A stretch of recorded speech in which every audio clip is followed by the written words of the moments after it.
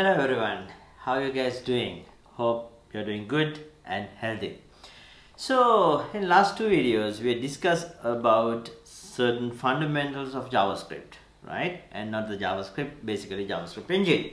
So today I'm going to show you very interesting feature of JavaScript engine, right? So this is a kind of a most misunderstood feature. A lot of developers who comes to interviews and who discuss this topic, they know these features exist in JavaScript and also they know what this feature means, but they really misunderstood this feature. So this is something you must understand properly. So let's get started. So this feature, by name it's called hoisting, right? So let's see what this means. Okay, so if we have a program like this, console.log a, right, and then we have a var a equal 10. Okay, so you know now, if you watch my previous two videos, you know before this script execute, during the creation phase, it create the variable a and it assign the value undefined, right?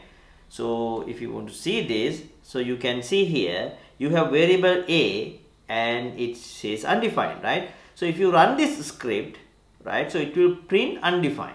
Why? Because you already created this variable during the creation phase, but only thing is it did not allocate its value, right?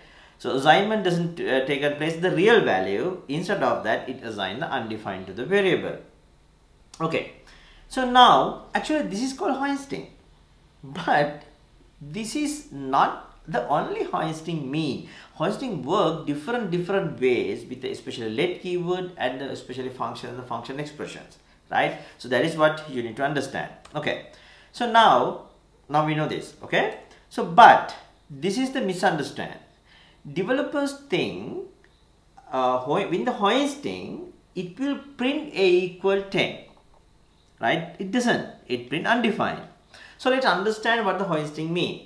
The hoisting mean during the creation phase, right, of the JavaScript, during the creation phase, remember creation phase and the execution phase, during the creation phase, it move all the globally declared variables to its top, right? But it only move variable declaration, not the assignment. For example, so if you take this JavaScript, right, so during creation phase what it will do is, right, so keep in mind, so this is the output, right? So this script will convert to this, right, var a and console.log, because this is the line number 1 a and then a equal 10, right? So this particular script during the creation phase will convert to this, right? So this here, since this is, we didn't assign any value, the value is undefined. But the 99% developers, when they explain this concept, they said it will print 10 because they remember the variable will move during the creation phase to the top, right?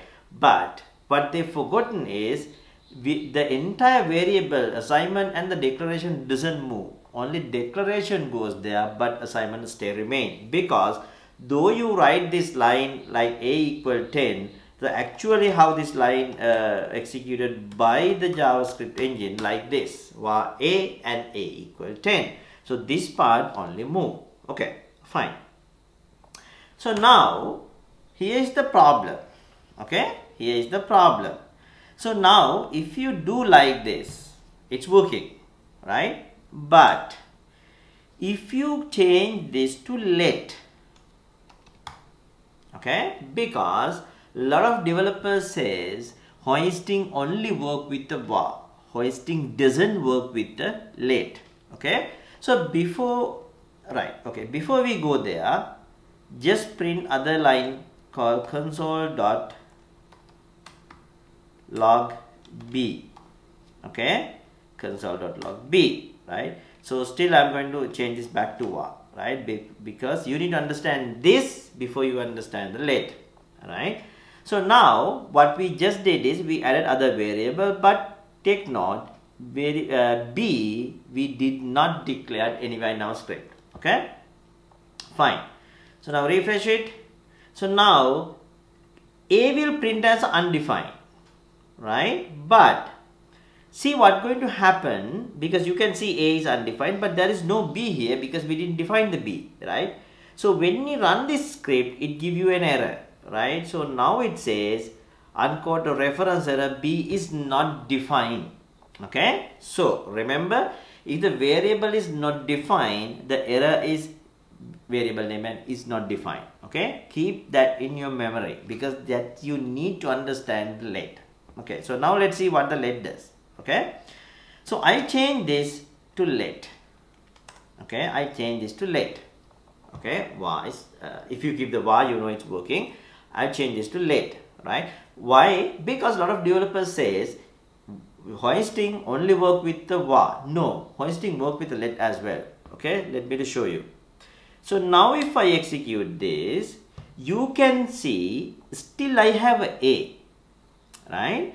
But A created a new scope called script scope, right? So last time when within the function we had something called function scope, but now it has something called script scope, right? In the global you don't see the A, but within the script you have the A, right? You have the A. So now what happened, if I try to print this, it gave me error, right? But see the error, I cannot access A before initialization. That means, right, understand this, that means hoisting worked because your JavaScript engine knows there's a variable called A, because during the creation phase this A also moved to the top, but it did not do any assignment. Okay, that's why it says there is no assignment we need to execute, right? So you cannot use this variable before assign, right? In case if you write that hoisting only work with the var variable, then this error should be A is not defined, as like previous error, B is not defined, that should be, right? So it didn't. So now you know how hoisting work with the let and also the var, right? So now let's see this one. Okay, so I'm going to change this back to var, right? So var A equal 10. So I'm going to create a function add num1 num2 and our usual function return num1 plus num2. Okay, so this is our usual function. Now I'm going to add another function called like this. Okay, var, right, var add 2 equal function. This is not a function, but this is a function reference, right? So this is a function reference. Okay, so this will return A plus B plus C. Okay, so understand this.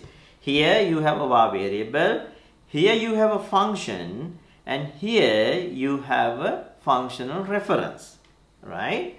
So now what I'm going to do is I'm going to do something like this, right? I can like var ans equal add 10 15, right? And also I'm going to say var ans 2 equal add 2 and 10 20 30. Okay, here I want to take a note. We invoke these both functions before the function declaration happens, right? Okay, see what happened. Okay, see what happened. So if you refresh this, right, I'm going to turn off the scope, right? So I go 1, A equal 10, no problem, right? So now ans equal add. If you go to the global scope, you will see add function is here with the function code. Remember we explained in the previous video, during the creation phase, it creates it's a key value pair, right? Execution context is a key value pair. We learned this in the previous video, right? One of the previous video. So it's a key value pair. Key is a function name and the value is the function code. But pay your attention with the function reference. You don't see the body. It's undefined, right? So now when you go here, it will go to the function and it will execute. There's no error. But the moment you are trying to call add to, see what happened. Oh, error. Why? It says add to is not a function, right? So that means hoisting work only for the function but not for the function references. Why? Because if you refresh this, you clearly see you have add with the function body but add to without a function body. So what I'm going to do is now, I'm going to call this add to after its declaration, right? Nothing I change, I just change the order. I'm invoking now just after its declaration, right? So now you will see still add to is undefined, right? So I go here, and go. Oh, now add to has a value with the function, right? So now if I execute the add to, it won't give any problem, right? It won't give any problem. See, it won't give any problem. Why? Because add to work after we define. So if someone asks, does hoisting work for the function? Yes, but only for the function, but not for the function reference, right? How does it with the arrow function? Okay, so let's do that too. Okay, so let's do that too. So now what I'm going to do here, var add 3 equal, right? So let's say a and b and a plus b. Okay, so this is my add 3 function, right? So I'm going to create other variable var ans 3 equal 12 plus 13, 12 and 13 I'm going to plus, right? So let's see what happened when this, right? So I'm going to move this arrow function after the declaration, after the call, right? So that means we are going to invoke arrow function before we call it, right? Okay, so now let's see how this works, right? So I'm going to execute this and you can see here add 3, right? Add 3 is undefined now, right? Okay, I made a small mistake here and add 3. Okay, I have to call that, right? So now we will see, now it's fine. So now I'm just going to execute up to this line, right? So now you will see add 3 is not defined, add 3 is not a function, right? So now because it's undefined, so now what I'm going to do, I'm going to move this after the function, right? So now if I refresh this, so you will see it's working without any problem, right? It's working without any problem. Why? Because now function declaration is there, right? So now you understand hoisting, right? What are the limitations of the hoisting? Hoisting work for anything, but it only support us when it is a var and when it is a function, right? If it is not a var, if it is a let, still hoisting work. JavaScript engine knows your variable, but you cannot use that, right?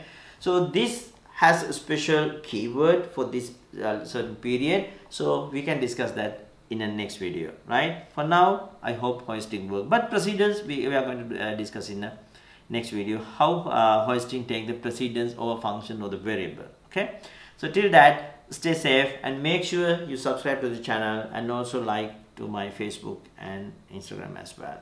Stay safe, take care.